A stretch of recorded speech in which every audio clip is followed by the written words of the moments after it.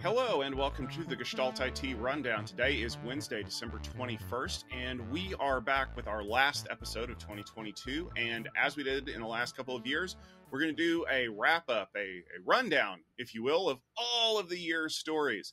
And there's a lot of things that we covered, so we wanted to kind of group them together for you to make it a little bit easier to digest. Joining me, of course, is the man, the myth, and all of the legends, Mr. Stephen Foskett. Stephen, thanks for a great 2022. There was a lot to talk about. There is a lot to talk about, Tom, so I'm not going to banter. Let's just dive right in. And I'm going to start with China, and specifically with the increasing tensions between the Western world and China. So as we mentioned last week, there's been a ton of news about tech and China in 2022. Both dealing with the tech industry in the country as they look to reduce their dependence on China, as well as increasing nationalization and growth of assets within China and distribution of production outside. And we're going to get to some of those in a little bit later, but first let's look back at the state of the news. So back in January, we talked about the fact that Intel announced a brand new mega fab here in Ohio. You might not know it, but Tech Field Day's headquarters are in Ohio. And so Intel is going to be building a massive new fab with their leading process nodes down near Columbus, Ohio. This was a big story, and it remains a big story. In fact, they broke ground on it. They have actually made some serious progress on that fab. So we'll talk about Intel in a little bit more detail later. But I think it's important to understand that all of these stories are related to the situation in China. We talked as well in March, the fact that Intel is going to invest $19 billion in manufacturing chips in Germany, and that a lot of this money is coming from the CHIPS Act. So in July, we covered that in a little bit more detail as well, that there's a $52 billion act that would provide funding for companies like Intel, yes, but also fundings like TSMC and Micron and SK Hynix and others that are Samsung that are trying to build fabs here in the United States. And similar funding has appeared nationwide in other places as well to try to spur investment in there. We talked in July as well about the fact that SK Hynix is another company that's trying to access those CHIPS Act funding in order to build a packaging factory in the United States, which is actually a very important aspect of overall chip design. And then finally, later in the year, we talked about sort of the impact of this. The United States in September announced that it was going to be turning up the heat and on China and restricting the sales of advanced processors, including the latest NVIDIA GPUs and AMD GPUs. This was a serious concern as well, because frankly, after that, later in September and actually into here this month, November, December, we've been seeing that there's actually been some acceleration of these restrictions to the point that just we talked about last week, the companies in Japan and in the Netherlands that are critical to making advanced semiconductors are also going to be getting on board and restricting their access, China's access to their products as well. So this is a huge deal. It's caused a lot of concern. Like I said as well, it's spurring the growth of new fabs in different places. Micron is going to be building a huge fab in New York, it looks like. We talked about that in September. And so overall, the situation with China, as we're going to talk about all throughout this episode, is causing all sorts of ripples in the technology industry. And of course, I didn't even mention COVID and the supply chain shock at all, which of course are also big stories that we've been hearing about all year long. Yeah, Stephen, another big story that we hear a lot about is 5G, because it's a very transformational technology and end users are really starting to adopt it. But that doesn't mean that it's a slam dunk that without its challenges. We did see a couple of big stories this year around 5G that could impact the way that it's being adopted. And I think the biggest one that we kind of saw going back and forth was the use of 5G's C-band around airports. I mean, we had reports from the US FAA that it could potentially cause problems with older altimeters. They brought this up at the 11th hour to try to block the implementation of these frequencies. AT&T and Verizon decided to graciously back off and say, okay, well, we'll do a little bit of investigation, but you also have to do some on your side. And that happened, a little bit earlier this year, back in January. Well, by the time we got all the way down to October, the FAA was like, oh, cool, that worked. Let's make it permanent because we don't ever want to have to do any extra work. And so, the carriers were like, but we were counting on having all of this available frequency for our use, and now you're telling us we can't use it. And the FCC has just kind of basically shrugged their shoulders and said, hey, we don't know what to do here. And that comes on the heels of the fact that if you look back in April, Broadcom released some of the very first Wi-Fi 7 chipsets. You're probably wondering, well, what does Wi-Fi 7 have to do with 5G? Well, if you've heard any of the conversation that's been going on between Wi-Fi 6 and 6E and 5G, you know that people kind of have them set up like the Hatfields and the McCoys, the Coke and Pepsi of the wireless communications industry, and they think you have to pick between one or the other. Well, now that we have Wi-Fi 7 coming out, hot on the heels of the ratification of Wi-Fi 6E, people are starting to ask, well, should I hold off? Should I wait for 6G? There's so many things that are up in the air right now. We can't even get the regulatory bodies to agree on how it should be handled. And unfortunately, I think that's going to drive people to wait when they shouldn't, and we're going to be forced to keep older technologies around. There was even a story earlier this year about AT&T shutting off their 3G network finally.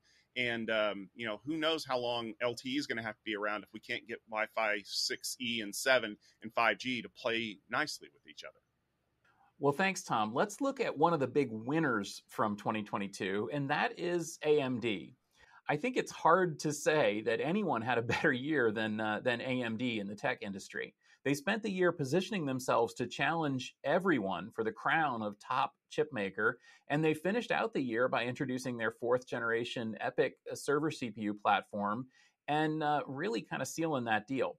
But let's zoom back earlier in the year. Now, as we're going to talk about here in a moment, in the DPU space, we saw AMD finalize their acquisition of Xilinx, which we talked about last year, and we also saw them acquire Pensando. But we'll get into that in a minute. On the mainstream chip side, we saw launches of laptop chips. We saw a new generation of graphics. One of the big stories back in May was that AMD is going to be using TSMC's 3nm chips for their Zen 5 CPUs. This means that basically AMD and Apple are probably going to have the leading process nodes out there for a little while in 2023. And that's big news for the company. But of course, bigger news came with their roadmap release in June when we heard about Zen 4 and Zen 5 and Ryzen and all these other things, and kind of seeing how this whole puzzle is put together over there at AMD.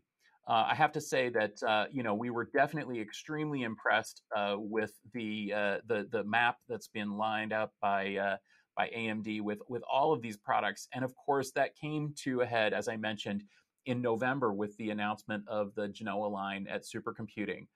These are the next generation chips. One of the big things that we see in them is another topic we're going to talk about here on the Rundown, CXL.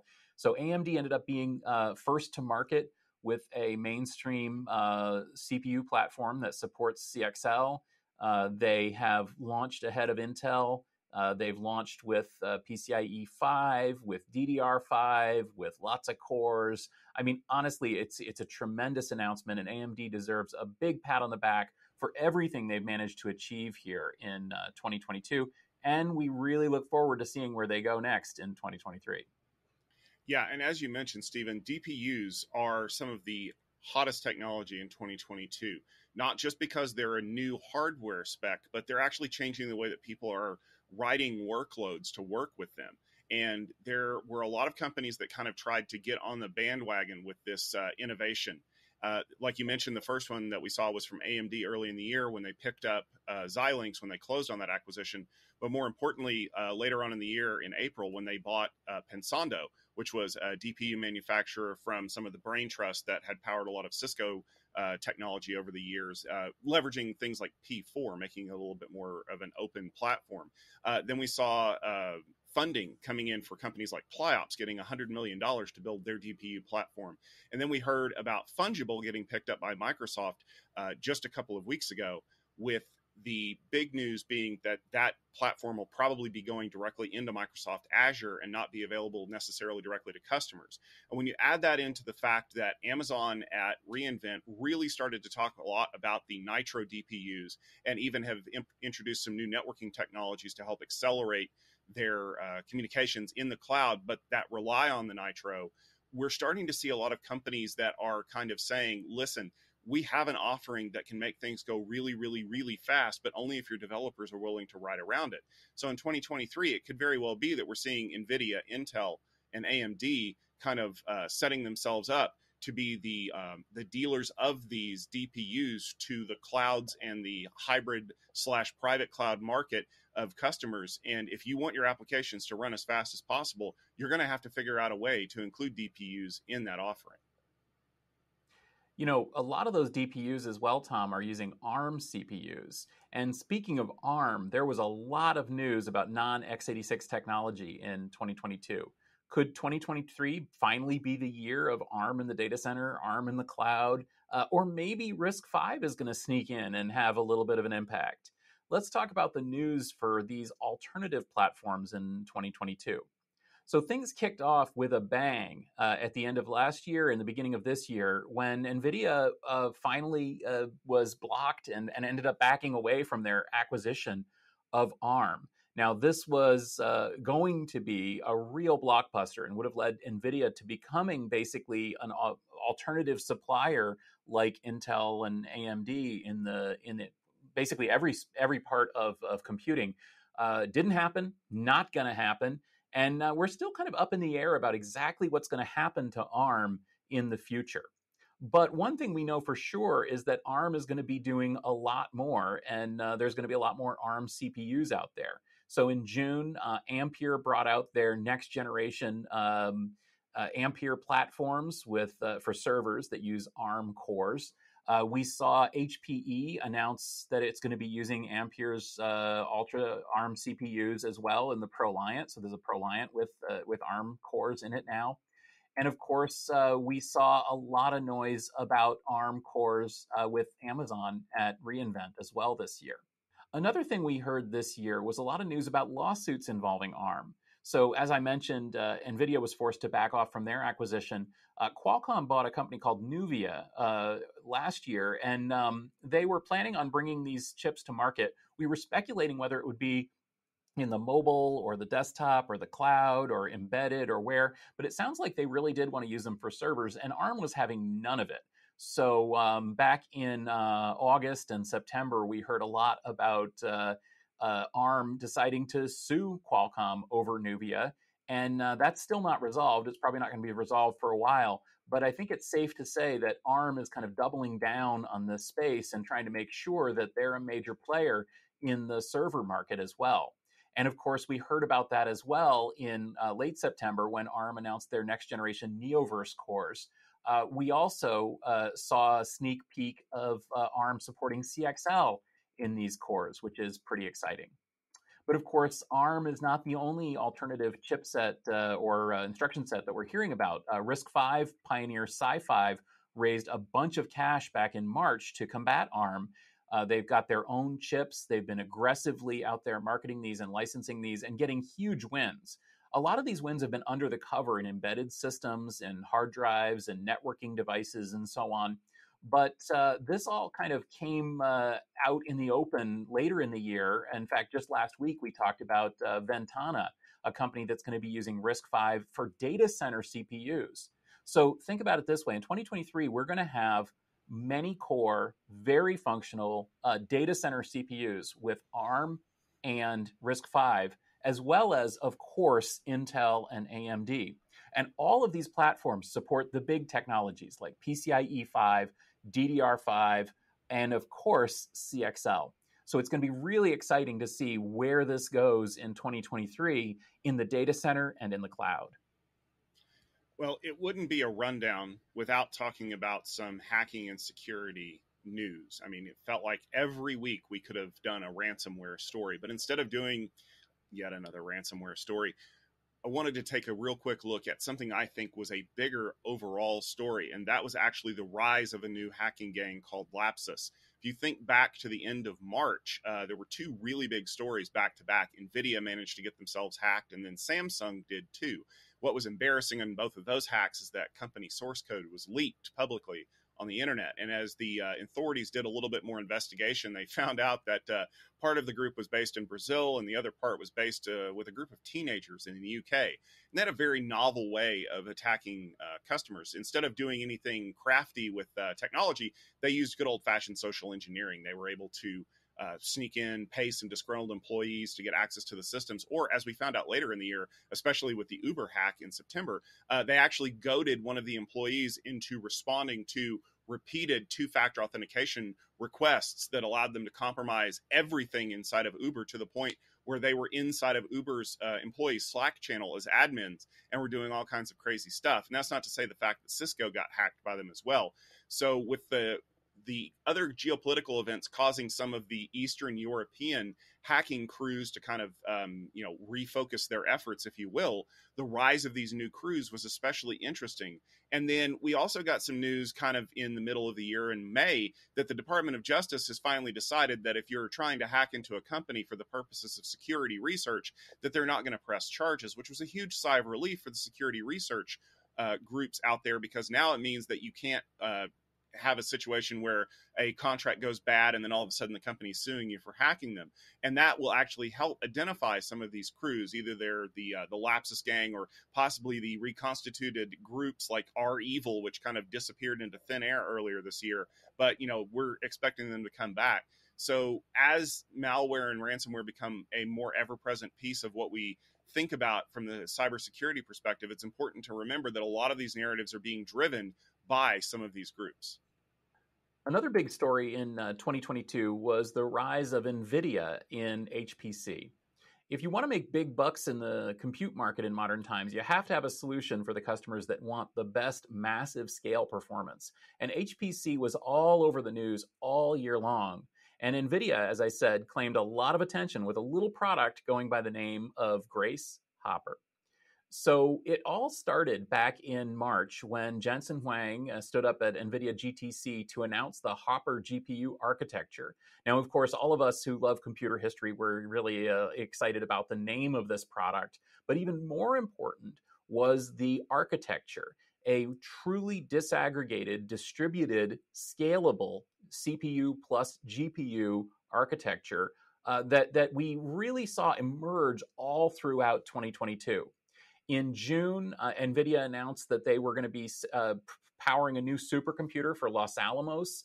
And this supercomputer would use, in fact, Grace Hopper, as well as part of NVIDIA's HGX platform. Now, Intel wasn't taking this lying down, since this has been a traditionally strong market for them as well. And so they made some announcements as well at that same event in June, talking about how they were going to be using Falcon Shores and Rialto Bridge. But unfortunately for them, they later had to delay the launch of Sapphire Rapids, to the point that in later in the year, in third and fourth quarter, when a lot of these things were being announced as well as supercomputing, frankly, NVIDIA got a lot of the press and Intel didn't. But that being said, it wasn't all about NVIDIA. In fact, Intel did get a little bit of notice for the fact that at supercomputing, a lot of people were brazenly showing off Sapphire Rapids HPC parts and talking about Sapphire Rapids, even though the product hasn't even been launched. In fact, it hasn't even been launched as of now. So that's kind of weird. But I have to say, NVIDIA really takes the HPC crown for 2022, and it's going to be really hard for any company, Intel, AMD, or some of these upstarts, to knock that off their heads in 2023. Well, Stephen, the future of computing is in the quantum realm. but it doesn't mean the future is here yet. We did have a couple of quantum stories this year that I thought were kind of interesting. The first came back in May when the White House said that they needed to have quantum proof encryption. This was a story that I covered on Conversations back in 2021. We talked about the fact that a quantum computer, when it finally hits the right level, can absolutely invalidate all forms of RSA encryption. And it didn't take the US government long to get there, because by early July, we had NIST approving some candidates for quantum proof encryption. And they had a list of algorithms that they wanted people to start figuring out and see if they were going to work or not. Boy, it didn't take long. After a month, we already invalidated a couple of them for some, quite honestly, silly reasons, like things that should have been caught earlier in the process. But what I think is exciting about this story and this group of news is that it shows that we have finally hit a point where people understand the value, but also the challenges associated with quantum computing, about how it needs to rethink our security model. And even a story we just covered a couple of weeks ago where Dell is trying to integrate quantum computing offerings into some of their cloud by creating this bridge between the two and offering it as a service. I think we're going to see a lot more stories about quantum computing in 2023 as it becomes more mainstream for people that need that very specific type of processing power. Another technology that's going mainstream in 2023 is CXL. So as you've heard, we do a podcast here called Utilizing CXL, and we're going to be focusing on it throughout the year. But the reason for that is because there's been so many exciting announcements technology-wise. CXL is planning to change the way that computers look and act. And it's not a shift in consumption, but a fundamental change in the way that they're designed and constructed. From PCIe to UCIe to the next generation server platforms that we've discussed, CXL is emerging as the technology to watch in the enterprise data center. And all of that happened in 2022. So all of this sort of, we started talking about CXL actually in 2021, especially with the news that Gen Z and CXL were joining forces in November of that year. But things really heated up this year. And in many ways, it wasn't directly CXL itself, because that was basically kind of on the roadmap to come to market, but supporting technologies. So in the first half of the year, we heard a lot about other technologies that are involved with CXL. So for example, we had the PCI Special Interest Group announce PCI Express 6.0, the final spec for PCIe 6 in January. And PCIe 6 is a fundamental technology to the next generation of CXL devices that are going to be coming out, sort of the next wave of CXL. We also heard about PCIe 7. This was another announcement that we got this year in June, talking about increased bandwidth. And the insiders tell me that a lot of this work is really done as a way to support CXL in future servers and to give additional capabilities to CXL. Now, there's a couple other things that are kind of going into this as well. There's another spec called UCIe that we talked about in March. And UCIe is really interesting because it's essentially a standard way to interconnect chiplets within a processor. So as you may know, most CPUs or processors these days are actually not a monolithic wafer anymore. They're actually little things that are all kind of linked together. And those can be linked together in a few different ways. One way is something that we actually reported here as well, called just a bunch of wires. We talked about that in July, which is something Open Compute Foundation was pitching. But another way is a technology called UCIe that was announced back in March. UCIe, think about it as sort of, it brings in concepts and technologies from PCI Express, from CXL, and from all sorts of other areas of computing in a way to have you stitch together different little chiplets from maybe even different manufacturers, maybe manufactured on different process nodes, all on the same chip.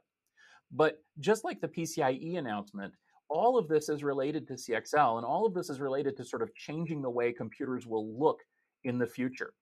And CXL continued to get a lot of momentum.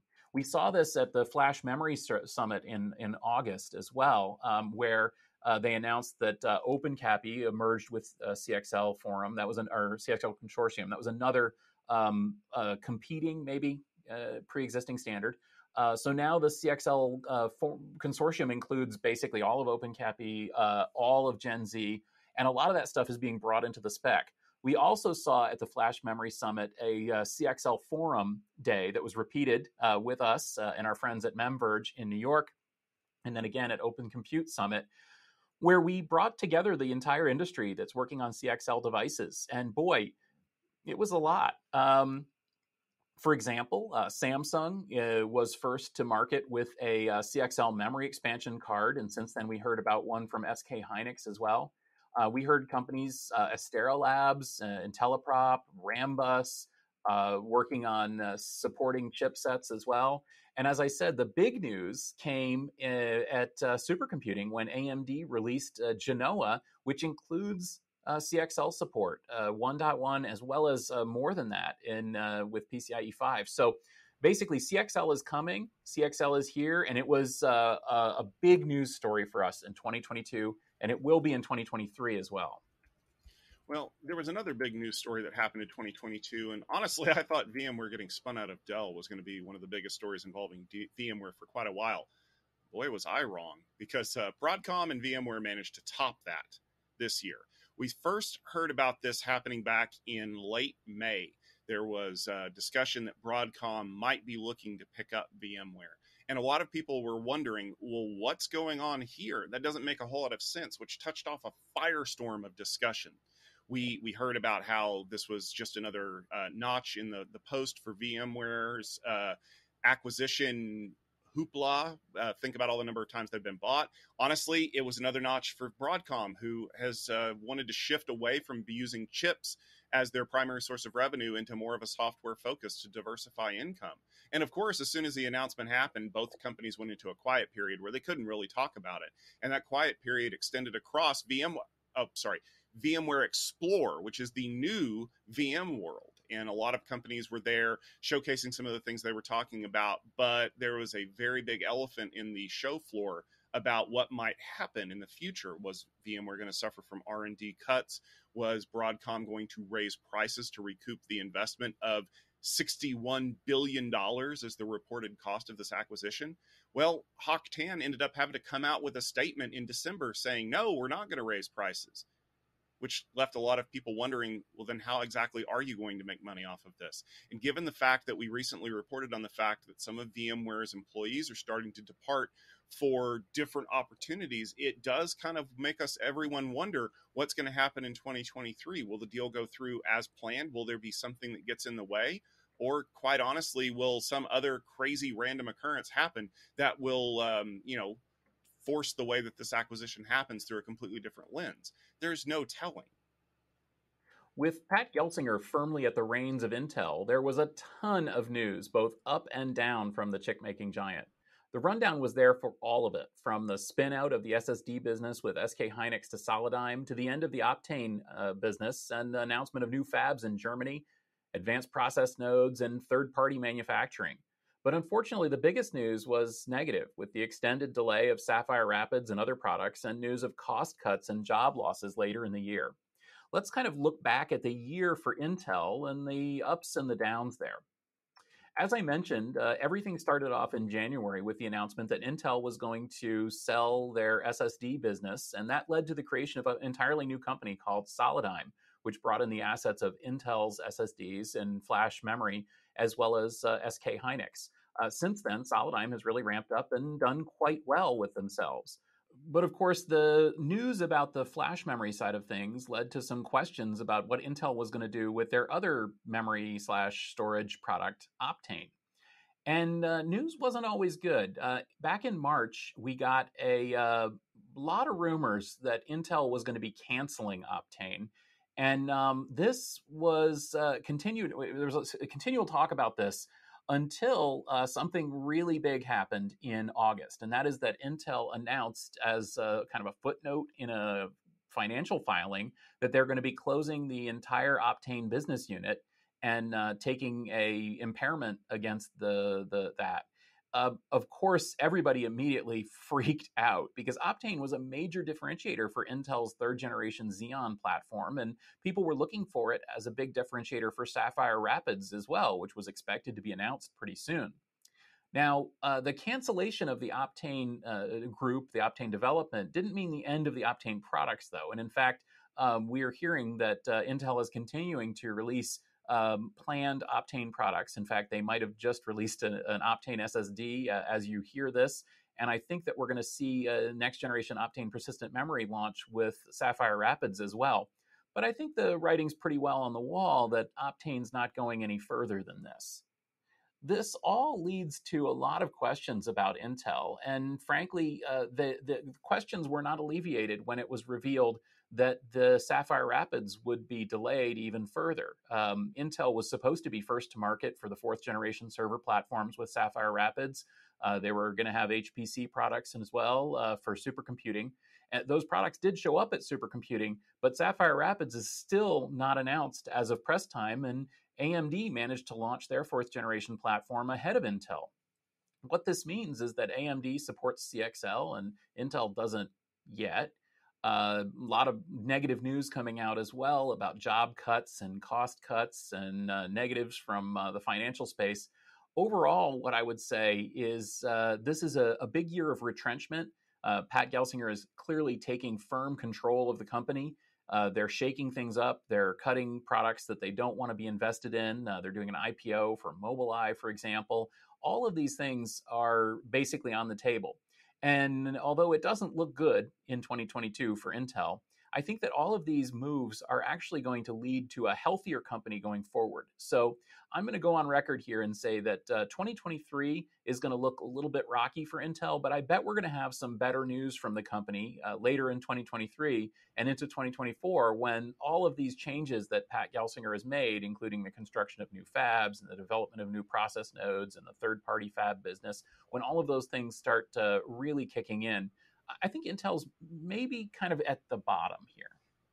Well, Stephen, we always do a closer look here on the rundown. And of course, the closest look that we really needed to take overall this year was kind of the economy, if you want to take that as a big picture story, because the greater economy globally was driven by some big geopolitical news, but some smaller shifts in the tech industry that I think kind of line up with some of those bigger geopolitical concerns. So what was the biggest thing you think that happened in 2022 that drove a lot of this? Well, I have to say, Tom, the biggest thing globally that happened in 2022 was the Russian invasion of Ukraine. And of course, this is a serious news story in many, many different ways, both politically in terms of humanitarian challenges for the people there, including, of course, Western support for the Ukrainian army, all the things that have happened. But of course, there's a really big tech angle here as well. Russia has long been involved in the global tech economy, as has Ukraine. And yet, all of these activities have been dramatically impacted by the Russian invasion, to the point that ever since March, we've been seeing Russia really ostracized in a way that almost no other country has. As I talked about before, the US is really aggressively moving against China and trying to restrict access to China. But of course, that's nothing like what they're doing to Russia. And this is causing all sorts of trouble for many, many tech companies. But of course, it's also impacting Ukrainian tech companies. And it's important to recognize that there's a lot of tech in Ukraine.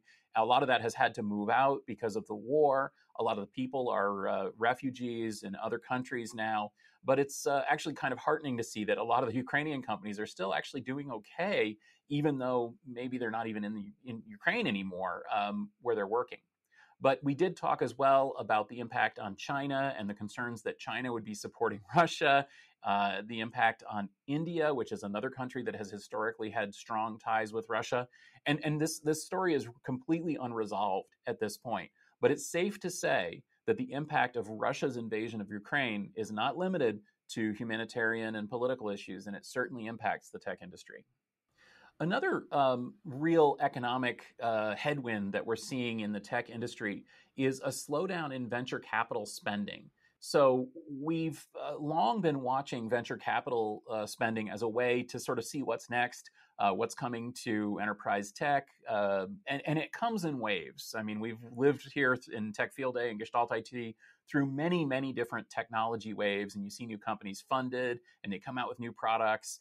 But that's not really happening as much right now. And in fact, back in June, we saw a announcement that from Sequoia, a large venture capital firm, that said, look, we're not going to be investing quite so much. And this is what we've seen actually all throughout the second half of the year: a slowdown in investments, a retrenchment, companies looking to kind of shore up their finances. We saw sort of a last wave of venture capital funding rounds going into some companies, and that's great news for those companies, but also a pullback in venture capital and a real concern about spending, about the economy. I think COVID, I think China, I think Russia, all of these things are impacting this overall trend. But I think also there's just a desire to see sort of, where does this tech wave end? Where does it go? And when does the profit come? Now, Tom, we've seen some of the profit, right, from some of the corporate acquisitions this year. Yeah, it seemed like there were a ton of acquisitions, but there were a couple that I thought were especially interesting. One of them happened back in June when Oracle bought Cerner for like $28 billion. You may think to yourself, well, why did Oracle want to buy a medical records company? Well, there's two reasons. One, they wanted to diversify their revenue stream because I believe Cerner was one of the largest customers of Oracle Cloud. So that allowed them to kind of have a different area to do things. But also, when you look at the greater shifts in the way that funding is happening and the fact that tech stocks took an absolute pounding on the stock market, a lot of these acquisitions, at least last year, were being driven by these high stock prices. So I think Oracle was trying to get in on that last wave of, hey, let's trade some goodwill and a few shares to pick up a big acquisition because things are going to get a little leaner pretty soon, and we need to be able to have different ideas around what we're trying to do.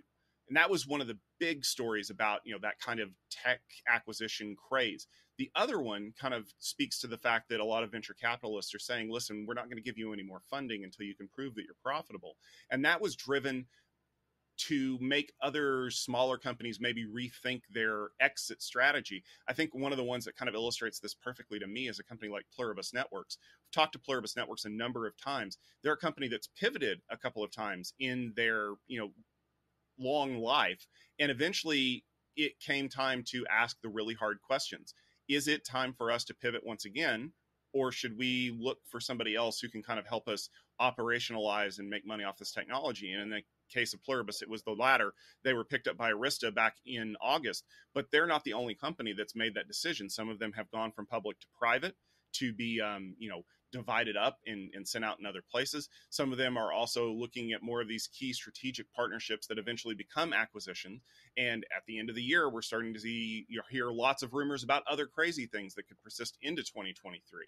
But I think another key indicator of what's happening is the fact that a lot of companies are seeing key executives depart for other jobs. We briefly mentioned some of the VMware executives departing out as in the middle of this Broadcom acquisition, but one that really got me was when Todd Nightingale left Cisco back in August. Now, you may not know the name Todd Nightingale, but you definitely know the business unit that he ran, Meraki.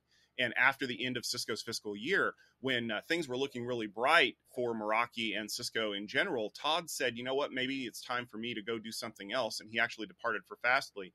But this is something that we see in those times when there's a little bit of technical strife, is that the executives and the brain trust in certain companies say, maybe it's time for me to strike while the iron's hot, take advantage of some cheaper capital and maybe go out and build something big. We saw it back in 08, 09, and 2010 when the Great Recession happened. I think we're going to see that going forward. Not ready to say that there's a recession, but I'm ready to say that with all of these factors that are going on, it's causing a lot of folks to question where they're at, question where they're going, and make some harder decisions than they might have otherwise been willing to make. And I think that that's going to change the way that tech looks as we go forward with more rundown stories. Yep, absolutely. And I'm going to be looking at, I think we're going to be talking about a lot of acquisitions in 2023. We've already seen a rumor of Nutanix getting acquired. We'll see where that goes. But I think that there will be more and more acquisitions, and hopefully more of these founders going out and starting a new company, because that's the exciting thing. We love to see new technology and new companies form. So I guess we'll see what 2023 brings. Exactly. And if you want to tune in for some of the good stuff that we have coming in 2023, absolutely the rundown is the best place to do that. But there's even more, because in addition to the rundown, if you want to get the hottest, latest technology discussions, the best place to do that is over at Tech Field Day. Stephen, what have we got coming up at Tech Field Day that people should definitely keep an eye on? Well, we've got a bunch of different Tech Field Day events coming up this year. We've announced a lot of them through the first half of the year, including Networking Field Day, Security Field Day, Cloud Field Day, Storage Field Day, the ones that you've heard of, as well as a Tech Field Day event focused on CXL technology, which is something that, of course, has come up in the news quite a lot. Another big announcement that we're making is the first Edge Field Day. So that's happening in February, and we're very excited to see what happens with the world of edge computing. Of course, we've got some podcasts as well. Tom, you want to tell us about those? Well, Stephen, we have a lot of great podcasts here at Gestalt IT for those of you who like to consume your news and your discussion in that format. The first is the On-Premise IT podcast, which we've been doing for a number of years. We release it weekly. We come up with a premise, a topic, if you will, to discuss with a group of smart folks from the enterprise IT space. Sometimes the topic is something that's going to make you a little angry, but that's the idea. Is we want you to understand where people are coming from and the perspectives that are important as we discuss what's going on. The other thing, which is a little bit calmer and a little more exciting, of course, is utilizing CXL, which is something that Stephen Foskett and a group of great folks in the industry are discussing. We talked a little bit about CXL and what a big year it was in 2022. But if you want to see where this technology is headed and how it's going to revolutionize what we see in the data center in 2023 and beyond, you're definitely going to want to tune in. There's more information about that. We'll include it in the show notes, both for the On-Premise IT podcast and utilizing CXL. So make sure you subscribe and listen. You can find the On-Premise IT podcast, Utilizing Tech / Utilizing CXL, and of course the Rundown in your favorite podcast application and on YouTube. Before we go, though, I do want to give a special thank you to the co-hosts, the staff, and everyone else who supported this year's Rundown. So first off, let me give a shout out to Chris Grundeman, Calvin Hendricks Parker, Max Mortellaro, Gerard Cavalinas, Steve Paluca, Nathaniel Bennett, and of course Chris Reed, who all joined us this year as hosts, co-hosts, fill-in hosts for the Gestalt IT Rundown. We love you guys. Thank you so much for jumping in and being part of this. Also, I want to give a special shout out and thanks to the man behind the curtain, Mr. Corey Derrig, who produces all of these episodes, does all of our video editing, does all of the putting up with all the crazy stuff from me and Tom. Corey, we really appreciate having you, and we're really glad to have you involved, not just on the Rundown, but of course on all of the Gestalt IT products. So Corey, thank you very much, and we're looking forward to working with you again in 2023. Also, one more thank you to all of those who have listened, who have commented, who have sent us emails or contacted us on social media and said that you enjoy what we're doing here with the Rundown. We really sincerely appreciate your support. That's why we do it. We're not doing this for the numbers. We don't have ads. We're doing this for you. We're doing this because it's a great way for us to connect with you. And we really love to hear from you. So if you're listening, throw us a line, send us a message, maybe send one to Corey too, just to know that that you appreciate it, that you're listening. We sincerely appreciate your time every single week. All right, well, that'll just about do it for this episode of the Rundown. And honestly, for 2022, we're going to be taking the next week off because, it's that quiet period of the year and there's nothing exciting that ever happens, right? Well, even if it does, we'll be back with another great episode of the Rundown in January. So if you have any stories, please make sure you tweet them at Gestalt IT. Use the hashtag Rundown. We'll be keeping an eye out for them as well. And we will be back on the first Wednesday of 2023 with more great content. So set your watch, 12:30 Eastern Time, for the Rundown. Until then, from Tom Hollingsworth, Stephen Foskett, the amazing staff here at Gestalt IT, all of our wonderful co-hosts, and your amazing community that keeps this going. Sincerely, thank you from the bottom of our hearts. Thank you for a great year. We'll be back in 2023. Take care.